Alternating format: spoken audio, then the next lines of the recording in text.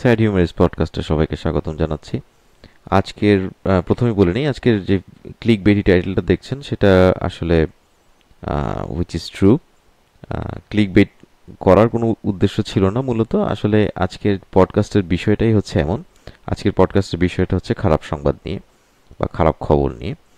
আম, যদি আমরা খুব একটা র্যাশনাল টাইটেল দেওয়ার চেষ্টা করতাম, যদিও এটা একটা খুব ইয়েলো জার্নালিস্টিক টাইপের একটা টাইটেল হয়েছে, যদি আমরা খুব র্যাশনালিস্টিক একটা টাইটেল দেওয়ার চেষ্টা করতাম তাহলে যেটা হতে পারতো সেটা হচ্ছে যে why we love bad news. আমরা খারাপ সংবাদ কেন পছন্দ করি। তো আজকে হয়তো বা আপনার এই বিষয়টি এখন শোনার পরে আপনার মাথা ট্রিগার করেছে, আসলে তাই তো, কেন আমরা খারাপ সংবাদ পছন্দ করি। তো আজকের মূল পডকাস্টের মূল বিষয়টাই হচ্ছে যে আমরা খারাপ সংবাদ কেন ভালোবাসি বা আমরা খারাপ সংবাদে কেন সেন্সেশনাল হয়ে যাই, এবং এর পিছনের যেই কারণগুলো আছে সায়েন্টিফিক এবং অথবা আমাদের যেটা কমন সেন্সিক্যাল, যেটা টার্মিনোলজিতে যেভাবে ব্যাখ্যা করা যায় সেটাই আসলে। তো যেটা হয় আমাদের নিজেদের, সেটা হচ্ছে যে আমরা আসলে আমাদের পছন্দগুলোর ব্যাপারে পক্ষপাতদুষ্ট। এটাকে সাইকোলজিতে ব্রেইন বায়াসড বলা হয়ে থাকে। তো এই ব্রেইন বায়াস মস্তিষ্কের কাজ হচ্ছে আমাদের নির্দিষ্ট কিছু স্বভাব বা ঘটনায় আকৃষ্ট করা। আর এভাবেই ব্রেইন বায়াস দ্বারা আমরা নিজেদেরকে আমরা চালনা করি। তো ওহাইও স্টেট ইউনিভার্সিটির একজন সাইকোলজিস্ট, নাম হচ্ছেন জন টি ক্যাকিওগা। উনি একটা রিসার্চে দেখিয়েছেন যে মানে মূলত যেটা হয়েছে যে আমাদের মস্তিষ্কের নেগেটিভ বায়াসনেস থেকেই খারাপ সংবাদগুলোর প্রতি আমাদের এক ধরনের একটা আকর্ষণ তৈরি হয়। নেতিবাচক সংবাদ আমাদের ব্যক্তিগত জীবনের একটা প্রবল প্রভাবক হিসেবে কাজ করে থাকে। ধরুন যে আমাদের চারপাশে যেভাবে সহিংসতা বাড়ছে, খুন বাড়ছে, ধর্ষণ বাড়ছে, ছোট ছোট বাচ্চাদেরকে ধর্ষণ করা হচ্ছে, বা এই শিশুর প্রতি এক ধরনের একটা ভয়াবহ নৃশংসতা চলছে, বা বড়দের প্রতিও নৃশংসতা চলছে, মানুষ মানুষকে রাস্তার মধ্যে কুপিয়ে মারছে ওপেনে। এই যে বিভিন্ন খারাপ কাজগুলো ঘটছে এবং এই খবরগুলো যখন আমাদের মিডিয়াতে আসছে এবং এই সংবাদগুলো দেখে আমরা নিজেরাও খুব স্টিমুলেটেড হই, এই কারণে যে এই জিনিসগুলো আমাদের ভিতরে কিছু না কিছু একটা ট্রিগার করে, এবং একটা সময় এই এই ট্রিগারগুলো আমাদের ব্রেন বা আমাদের জিনোমের মধ্যে ঢুকে যেতে যাচ্ছে, এবং আস্তে আস্তে এই জমে জমে একটা পর্যায়ে যেখানে যাচ্ছে সেখানে হচ্ছে যে আমরা একটা ছোটখাটো টাইম বোমের মতো পরিণত হচ্ছে এবং একটা ফোটার অপেক্ষায় বসে আছি যে কবে আমরা হচ্ছে যে will burst out about it. তো খারাপ সংবাদ দেয়া নিয়ে একটা যোগ আছে। তো ব্যাপারটা সেরকম যে এক লোক ডাক্তারের কাছে গেল। ডাক্তার সব চেক আপের পরে তাকে বলল, আপনার হাতে আর মাত্র 6 মাস সময় আছে। স্বাভাবিক, খুব এই সময়টা আসলে রোগী প্রচণ্ড বিমর্ষ অবস্থায়। আহ, তো বিমর্ষ অবস্থায় প্রথমে সে আসলে তার যে ডাক্তার তাকে রিপোর্টটা দিয়েছে সেটা সে বিশ্বাস করেনি। সে আরেকজন ডাক্তারের কাছে গেছে এবং সেই ডাক্তারের কাছে গিয়ে সে একই রিপোর্টই পেয়েছে। তখন সে ওই ডাক্তারকে বলল যে আমি এখন কি করবো, 6 মাস আছে, কি করতে পারি আমি। খুবই বিমর্ষ, চোখ দিয়ে পানি পড়ছে পড়ছে অবস্থা এরকম। তো ডাক্তার তাকে বললো, এক কাজ করুন, আপনি আপনি 6 মাসের জন্য একটা পত্রিকা অফিসে চাকরি নিয়ে ফেলুন। তো রোগী তো অবাক হয়ে তাকিয়েছে, কেন? বললো, পত্রিকা অফিসে চাকরি করতে গেলে যেটা হবে, আপনার বেতনের অপেক্ষা 6 মাস কেটে যাবে, মরবার আর চিন্তা থাকবে না। তো বাংলাদেশের যদিও খারাপ সংবাদ নিয়ে কৌতুকটি, কিন্তু শেষের একটা খুব অপ্রিয় সত্য প্রকাশ করে। সেটা হচ্ছে যে আমাদের দেশের বা কথিত আছে যে আমাদের দেশের পত্রিকার সংবাদটা এরকম, আহ, মাসের পর মাস বেতন পান না, এবং অনেকে আছে এরকম আছে 6 মাসও বেতন পান না, এবং তারপরেও তারা কাজ করে যান। এবং পত্রিকাগুলো হচ্ছে যে তাদের সার্কুলেশন বাড়ানোর জন্য বা বিক্রি বাড়ানোর জন্য বা অ্যাডভার্টাইজমেন্ট পাওয়ার জন্য তারা এই যে নেগেটিভ সংবাদ দেওয়ার চেষ্টা করে।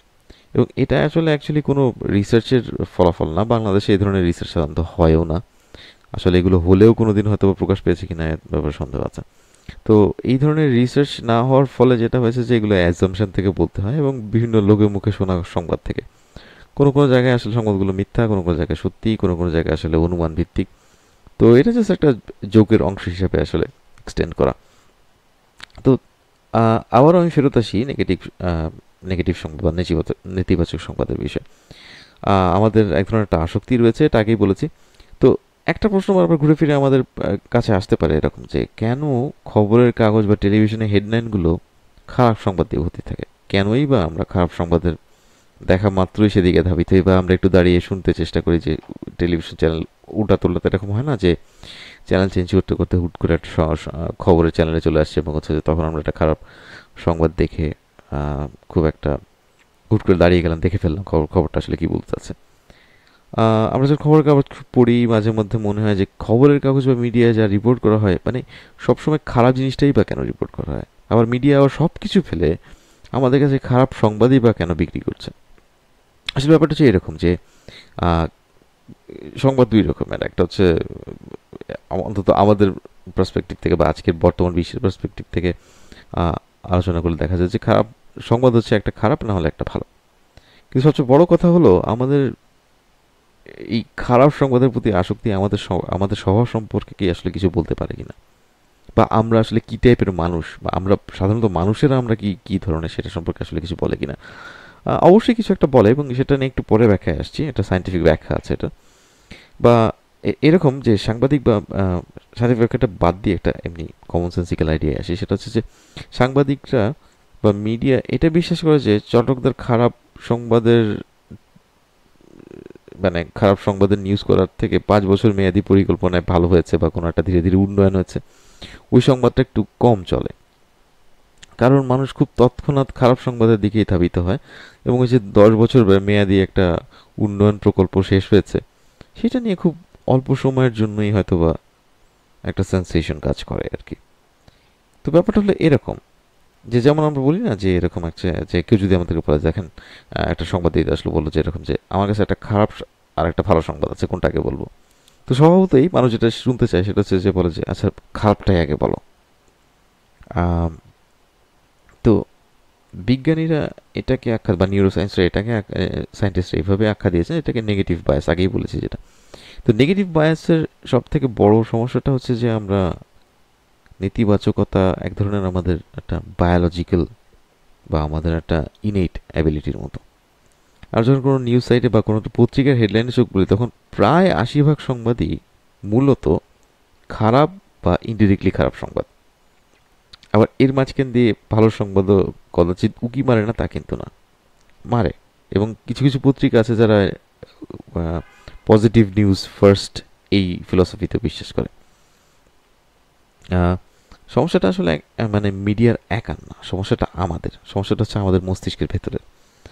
আমরা আমাদের যে কমন সেন্স থেকে আমরা খুব ভালো করে আসলে বুঝতে পারি যে আমাদের মস্তিষ্ক খুবই সংবেদনশীল এবং এই সংবেদনশীলতার সাথে আমাদের মস্তিষ্কের ভেতরে পজিটিভ এবং নেগেটিভ এনার্জিগুলো বেশিরভাগ খেলা করতে থাকে এবং বেশিরভাগ ক্ষেত্রেই আমরা ভয় বা টেরর বা এই জিনিসগুলোতে খুবই আগ্রহী চিত্তে দেখার চেষ্টা করি এবং এটা আমাদের ডিফেন্স মেকানিজমের আসলে এক ধরনের অংশ।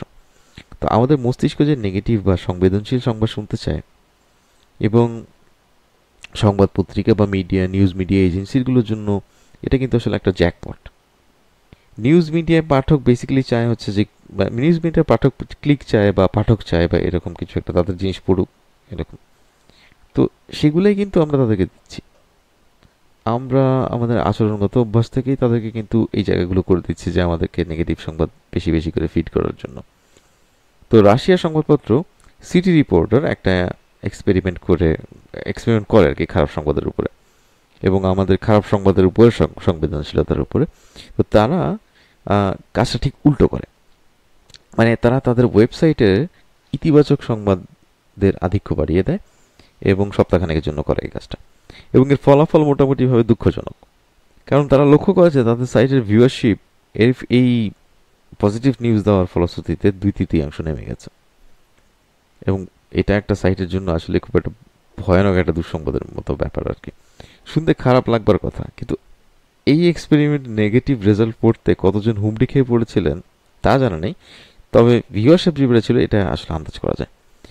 তো রাশানদের কৌতুকের কথা মোটামুটি সবাই জানেন, আমরা আসলে প্রথম আলোর কল্যাণে বাংলাদেশে বেশ রাসান যোগ ছোটবেলায় পড়তাম আর কি।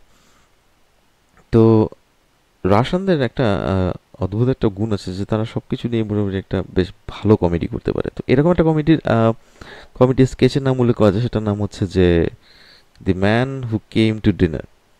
তো এটা খুবই হিলারিয়াস, এটা ওয়ান অফ দ্য ক্লাসিক্স। এটা 3 অ্যাক্টের একটা একটা স্টেজ ড্রামার মতো, তো আশা করি আপনারা দেখবেন। এটা লিঙ্ক দেওয়া থাকবে ডেসক্রিপশন বক্সে। তো এটা এটা এটা এটা মেনশন করার একটা বড় কারণ হচ্ছে যে ইউনো যে এটার মধ্যেও বেশ কিছু মানে যেগুলো বলেছি এগুলো সম্পর্কে কিছু একটা পাবেন আর কি। দেখে নিন, দেখলে বেশ মজার পাবেন। এটা বলতে বলতে যাচ্ছি না আসলে গল্পটা কি আছে এখানে। আচ্ছা, আহ, আবার একটা আমরা একটা কাজ করি, এবার একটা প্রি হিস্টোরিক যুগে ছাপ দিই, যেখানে হচ্ছে যে মানুষ একেবারেই রুডিমেন্টারি লেভেল, মানে একেবারেই বেসিক লেভেলে ছিল। তো সেখানে দেখি যে আমরা, তো ওই সময়টা ছিল এরকম যে ওই সময়টা আসলে চারপাশটা আসলে এতই বৈরী ছিল যে ওই সময়টা সদা সতর্ক থাকবার একটা ব্যাপার ছিল সব সময়। এবং ছোটখাটো অসতর্কতায় মৃত্যু ডেকে আনতে পারতো যে কোনো সময়। তো নিউরোলজিতে বলে যে আমাদের মাথায় আসলে আমাদের দুটো ফ্রন্ট, মানে আমাদের দুটো লোব আছে, সেই টেম্পোরাল লোব। তো সেই টেম্পোরাল লোবে এই কাঠবাদামের আকৃতির দুটো বস্তু আছে। আম, এগুলোকে বলে অ্যামিগ্ডালা। তো এই অ্যামিগ্ডালা এক ধরনের আমাদের ডিফেন্স মেকানিজমের মতো, একটু আগে যেটা বলেছি যে ডিফেন্স মেকানিজম। আমাদের পূর্বপুরুষরা ওনারা যখন শিকারে বেরোতেন বা কোনো একটা জায়গায় যেতেন বা কিছু একটা, ধরেন যে হুট করে দূর থেকে একটা আওয়াজ বা কোনো একটা গাছের ডাল ভাঙার শব্দ বা এরকম কিছু একটা, তো এগুলো যখন মানে দূর থেকে তারা শুনতেন, তারা আসলেই ওই সময়টা তারা সতর্ক বা সচকিত হয়ে উঠতেন। কারণ তারা জানতেন যে আশেপাশে এরকম কিছু একটা আছে যেটা তাদেরকে ক্ষতি করতে পারে। তো আমাদের ব্রেইনের ভেতরে এই অ্যামাগেডালা, সেই ইফেক্টটা এখনো থেকে গেছে। আজকের দিনে দেখেন আমাদের আসলে সেই রকম কোনো সার্ভাইভালের দরকার পড়ে না, আমরা আসলে একটা সিস্টেমের মধ্যে চলে আসছি এবং তারপরেও আমরা কিন্তু যে কোনো বিপদের কথা সবসময় স্মরণ করি, এবং যে কোনো বিপদে আমরা হচ্ছে যে মানে আমরা শকড হই বা আমরা সচকিত হয়ে উঠি। এই যেমন ধরুন যে এই যে ডেঙ্গিতে মানুষ মারা যাচ্ছে, যেটাকে আমরা ডেঙ্গু বলি আর কি। তো ডেঙ্গিতে মানুষ মারা যাচ্ছে এবং আমাদের ভেতরে ভেতরে আমরা নিজেরা সতর্ক থাকার চেষ্টা করছি, তারপরেও এই ডেথ ট্রোল বা ডেথের এই যে নিউজগুলো আসলে আমাদের প্রচণ্ড রকমের ভেতরে ভীতি ভীতি সঞ্চার করে, ওই যে ওই অ্যামাগারেলার কারণে। কারণ আমরা তো ওই সতর্ক থাকবার প্রবণতাটা আমাদের ফিজিক্যাল, এটা যতটা মেন্টাল ততটা বেশি ফিজিক্যাল আমাদের জন্য। তো এই অ্যামাগেডাল্লা বা আমাদের এই সার্ভাইভালের ফোকাসই আমাদের এই ব্যাড নিউজগুলোর দিকে নিয়ে যায় আসলে। তারপর এরকম ধরুন যারা আমার মতো মানুষ, যারা আছে যে 1980s শেষ ভাগে জন্ম, তারা আমরা বড়ই হয়ে উঠেছি বেশিরভাগ সংবাদ, মানে ওই সময় তো বিটিভি ছিল, বেশিরভাগ সময় বিভিন্ন সংবাদ আসতো, পত্রিকায় বিভিন্ন সংবাদ দেখতাম, বেশিরভাগই হচ্ছে সংবাদ হচ্ছে হরতাল নয় হানাহানি মারামারি, কোনো কোনো জায়গায় সাদ্দাম হোসেনের ছবি থাকতো ফ্রন্ট পেজে, বা দেশে দেশে যুদ্ধ বা এগুলো। তো আমাদের মিডিয়া যে নেতিবাচকতাকে আশ্রয় করে টিকে আছে তা কিন্তু নয়। আমাদের বিনোদন মাধ্যমগুলোও কিন্তু আমাদের ওই সময়টায় আহ, প্রচুর পরিমাণে আমাদেরকে এই নেগেটিভিটি মানে উপহার দিয়েছে। যেমন হচ্ছে যে এই সময় র্যাম্বো ছিল, তারপর আমরা প্রিডেটর দেখেছি। তো এই ধরনের সিনেমাগুলোতে বেশিরভাগই হচ্ছে যে মারামারি, হানাহানি, সার্ভাইভাল ইফেক্ট। তো এই অ্যামাগেডলের ইফেক্ট ওই সিনেমার মধ্যেও ছিল। আবার 2001-এর পরে তো জানেনি আসলে কি ঘটেছে, পৃথিবীটা আসলে একটা পাগল যুদ্ধখানায় পরিণত হয়েছে, এবং যেখানে সারাদিনই খারাপ সংবাদ খারাপ সংবাদ খারাপ সংবাদ, এবং গণমাধ্যম তার নিজের মতো করে দিয়ে গেছে একটার পর একটা যুদ্ধের খবর, মারামারির খবর, সুইসাইড বোম ব্লাস্টিং থেকে শুরু করে আইএসের ভয়ানক ভয়ানক সব ঘটনাগুলো আমরা শুনতে পাচ্ছি, এবং আমরা প্রচণ্ড ভয়ে শক্ট হয়ে যেতাম ওই সময়টা, এবং এখনো হই প্রবলি। তো আমাদের ডিফেন্স মেকানিজম আমাদের প্রায় সতর্ক করে এই সমস্যাগুলো থেকে, আম, এবং চায় আমাদেরকে এখানে এইসব জায়গা থেকে ভালো বাঁচিয়ে রাখতে আর কি। তারপরও ভালো সংবাদের মিডিয়া আউটলেট আছে, এবং গুগলে সার্চ দিলে দেখতে পারেন। আমি একটা, যেটা আমি অ্যাকচুয়ালি নিজে ফলো করি, বা যে দুটো সাইটের আমি হয়তো বা ডিসক্রিপশনে লিঙ্ক দিয়ে দিব, চেক করে নেবেন আর কি। আজকের এই পডকাস্ট শেষ করব দুটো জিনিস দিয়ে। একটা হচ্ছে যে এই খারাপ সংবাদেরই একটা খুব ভয়ানক ভার্সন আছে সেটা দিয়ে, আর আরেকটা খুব ভালো খবর দিয়ে।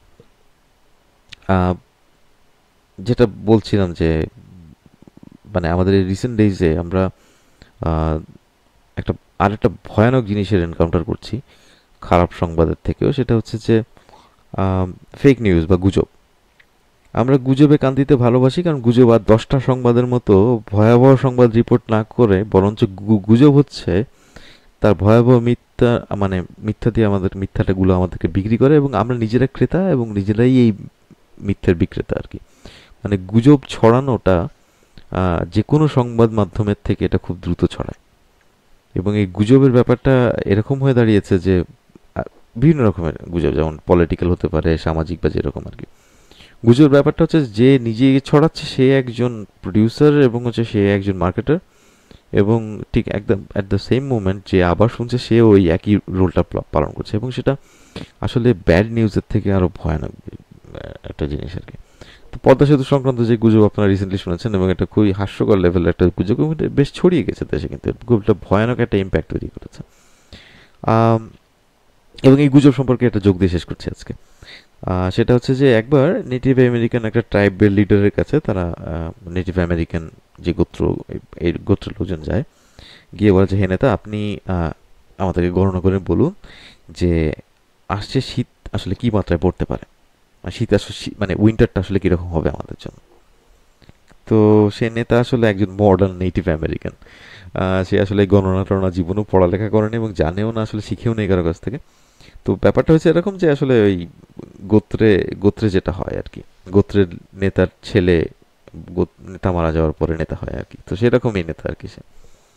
তো সে একজন উত্তরাধিকার ক্রমে নেতা হয়েছে, এবং সে একটা দীর্ঘশ্বাস ফেলে আকাশের দিকে তাকিয়ে বলল যে হ্যাঁ, আগামী উইন্টারটা খুব ঠান্ডা হবে, এবং তোমরা এক কাজ করো, তোমরা সবাই মিলে প্রচুর পরিমাণে কাঠটার জোগাড় করে ফেলো আর কি। তো এই বলে সবাই চলে গেল, এবং সবাই কাজ কারবার লেগে গেল। ইতিমধ্যে সেই নেতা, সে এক কাজ করলো, সে আমেরিকান মানে আবহাওয়া অধিদপ্তরে ফোন করে বললো যে আচ্ছা আচ্ছা ভাই, আগামী শীতটা কিরকম হবে। তো আবহাওয়া অধিদপ্তর যা হয় আর কি বললো, শীতকাল তো শীতই হবে, বলছে যে হ্যাঁ, আগামী শীত বেশ শীত হবে আর কি। তো সে তার জনগণের কাছে ফিরত গিয়ে বললো, শোনো, আগামী শীত অনেক শীত হবে, তো তোমরা আরো বেশি কাঠ জোগাড় করা শুরু করো। তো এরকম সপ্তাহখানিক গেছে। তো এই সপ্তাহখানেক এই লিডার চিন্তা করলো যে আরেকবার ফোন দিয়ে দেখি ওয়েদার চ্যানেল, মানে আবহাওয়া অধিদপ্তরে আবার ফোন দিয়েছে, বললো যে হ্যাঁ ভাই, কি অবস্থা বলুন তো দেখি, আগামী শীতকাল কিরকম যেতে পারে। বললো হ্যাঁ, মানে আপনি খুবই সাবধানে থাকেন, আগামী শীতকাল খুবই ঠান্ডা হবে, কাঠটার জোগাড় করে রাখেন, সব কিছু গরম কাপড় চাপড় জোগাড় করে রাখেন। তো সে আবারও তার গোত্রের লোকজনের কাছে গিয়ে বলছে যে হ্যাঁ হ্যাঁ, তোমরা এবার আরো বেশি কাঠটা জোগাড় করো, যত কাঠ পাও জোগাড় করে আসো। তো এভাবে আরো সপ্তাহ, এভাবে 10 দিন 12 দিন কেটে গেছে। তো এবার গোত্র লিডার চিন্তা করলো যে আচ্ছা, 10 12 দিন তো কেটেই গেছে, মাসখানেক প্রায় কাছাকাছি মাস হয়ে যাচ্ছে প্রথমবার জিজ্ঞেস করার পর থেকে, এখন আবার জিজ্ঞেস করে দেখি কি অবস্থা। তো আবহাওয়া অধিদপ্তর আবার ফোন করেছে, সে ফোন করে বলছে যে আচ্ছা ভাই, এই বলেন তো দেখি এবার উইন্টারটা আসলে কি রকমের, মানে আপনারা তো বলছেন বেশি, তো কি রকমের বেশি হতে পারে। বলতেছে এইবারের উইন্টার হচ্ছে সব থেকে ভয়ানক উইন্টার, দেশে জরুরি অবস্থা ঘোষণা হয়ে যাওয়ার মতো উইন্টার। তো প্রথমে তো এই গোত্রপতি সে তো প্রচন্ড রকমের শক্ট হয়ে গেছে, হ্যাঁ হ্যাঁ, কি বলে এগুলা, আমরা এমনিতেই থাকি খুব একটা লো ইনস্টলমেন্টের মধ্যে, এখানে এত ঠান্ডা পড়লে আমরা বাঁচবো কি করে। তো তারপরে আবার সে তৎক্ষণাৎ জিজ্ঞেস করলো, আচ্ছা, তো আপনারা আসলে এটা কিভাবে শিওর হলেন যে এরকম একটা বড় শীত আসতে যাচ্ছে।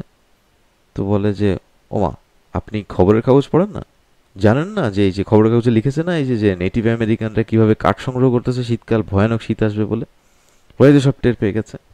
তো এবার শীত না এসে যায় কোথায়। তো এভাবেই অ্যাকচুয়ালি মিডিয়া মাঝে মধ্যে ভিত্তিহীন সংবাদও ছাপায়, বা আমাদের কাছে প্রকাশও করে। আর এগুলো মানুষকে আকর্ষণ করে আরো বেশি। তো মাঝে মধ্যে এই যে ফেক নিউজের কথা বললাম, ফেক নিউজ আসলে আহ, মানে আমাদের যতটা না খারাপ নিউজ যতটা ক্ষতি করে, ফেক নিউজ তার থেকে বেশি ক্ষতি করে। আমরা মন থেকে খারাপ না চাইলেও আবার মুদ্রার অপর পিঠে আমরা খারাপ নিউজের জন্য হাহাকার করতে থাকি, আমাদের ভেতরে একজন একটা শূন্যতা তৈরি হয়। এটা ওই নেশাগ্রস্ত লোকজনের যেরকম হয়, কোনোদিন নেশা ছাড়তে পারাটা খুব ডিফিকাল্ট হয়ে যায় তাদের জন্য। আম, আবার এটার একটা দিকও আছে, সেটা হচ্ছে যে আপনি যদি খারাপ নিউজ রিপোর্ট নাই করেন বা খারাপ জিনিসগুলোকে তুলে না ধরেন পত্রিকায়, মানুষ আসলে সচেতন হতে পারবেও না কোনোদিন। তো আপাত দৃষ্টিতে এটা আসলে কোনো স্থায়ী সলিউশন নেই। আবার এগুলো বন্ধ হয়ে গেলে অপরাধ বাড়বার একটা সুবর্ণ সুযোগও তৈরি হয়ে যায় আর কি। তো আসলে আপনাদের আসলে কোনো সলিউশন থাকলে আপনারা নিজেরা কমেন্ট বক্সে লিখুন, এবং সেখান থেকে আসলে হয়তো যদি কিছু বের হয়ে আসে আর কি। আর ছোট্ট একটা ভালো খবরের হেডলাইন দিয়ে শেষ করছি আজকে। লিঙ্কটা ডেসক্রিপশন বক্সে দেওয়া থাকবে। সেটা হচ্ছে সম্প্রতি ইথিওপিয়ায় তারা দেশব্যাপী প্রায় 4 বিলিয়ন গাছ লাগানোর প্রজেক্ট শুরু করেছে। ডিফরেস্টেশন থেকে রক্ষা পাওয়ার জন্য বা গ্লোবাল ওয়ার্মিং থেকে নিজেদের দেশকে বাঁচানোর জন্য তাদের এই উদ্যোগ। তো আমরাও আসলে আমাদের চারপাশটা রিফ্লেক্ট করতে পারি এইভাবে। আসলে নিজেরাও যদি দেখি ঢাকা শহরে আমাদের কি অবস্থা, ঢাকায় তো একেবারেই গাছ কমে গেছে। সবুজ না থাকলে আসলে যে আমাদের সুস্থভাবে বেঁচে থাকা সম্ভব না, সেটা আসলে আমরা ভুলে গেছি বহুত আগে। তো তো এখানেই শেষ করতে হচ্ছে আজকে। সবাইকে ধন্যবাদ পডকাস্ট শোনার জন্য। তো এই পডকাস্টটি ভালো লাগলে লাইক এবং শেয়ার করুন, স্যাড হিউমারিস্টে সাবস্ক্রাইব করুন এবং বেল আইকনটি প্রেস করে আপডেটেড থাকুন। সবার জন্য শুভকামনা রইল। ধন্যবাদ।